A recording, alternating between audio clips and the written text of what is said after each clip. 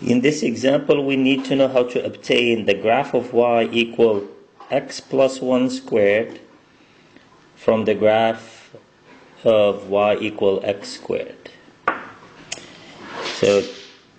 So first we're gonna write two different transformations. There are two transformations here.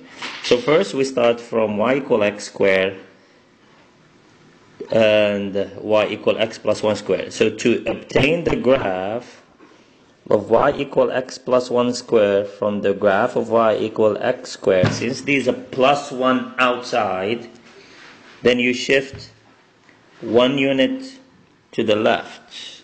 So we're going to shift the graph of 1 unit. Let me write it here. Shift the graph of y equal x squared 1 unit to the left.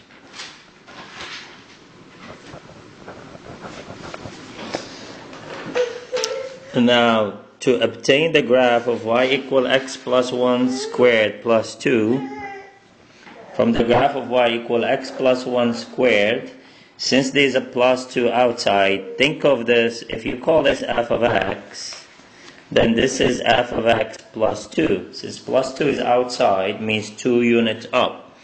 So here, we're going to shift the second graph 2 units up.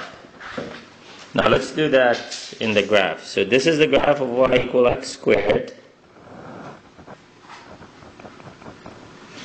Now first we need to shift it 1 unit to the left. So we need -1 here.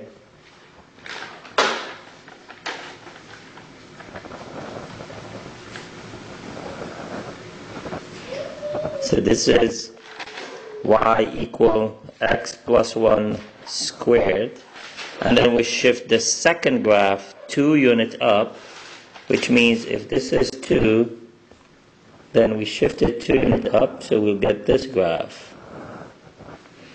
And this is y equal x plus 1 squared plus 2. And that's it for this example.